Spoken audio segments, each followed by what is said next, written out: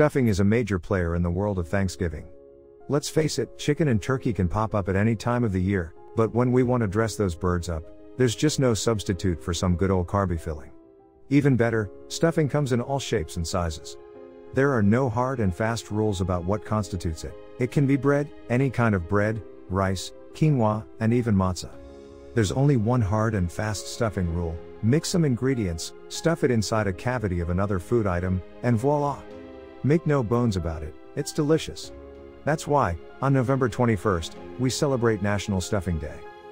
With Thanksgiving just around the corner, today is the day to perfect your stuffing recipe. Making a traditional apple and onion stuffing? Use today to hone your ratios of caramelized onions to tart apples to thyme. Or, if you're hosting a holiday for the first time, test that fabulous stuffing recipe before it's too late. Do you want a simple formula for making stuffing? Here it is. Start with a grain, add liquid and/or fat, spices and herbs, and something with flavor and texture. For example, start with cooked rice, add chicken stock, season with thyme, garlic, marjoram, salt and pepper, and add dried cherries and cranberries with a sprinkling of chopped walnuts.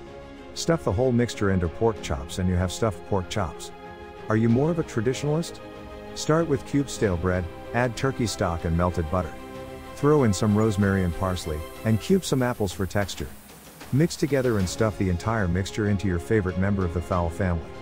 Roast and relax until dinner is ready. With the holidays on the way, you're going to need some serious refrigerator space. Stuffing is a great way to use up some of the leftovers, taking up valuable refrigerator real estate. Take those croutons left over from last week's salad, a little butter, those sad-looking celery stalks, and half an onion, and mix it together using a little hot water and stuff them into those red peppers that are going to go bad if you don't use them soon.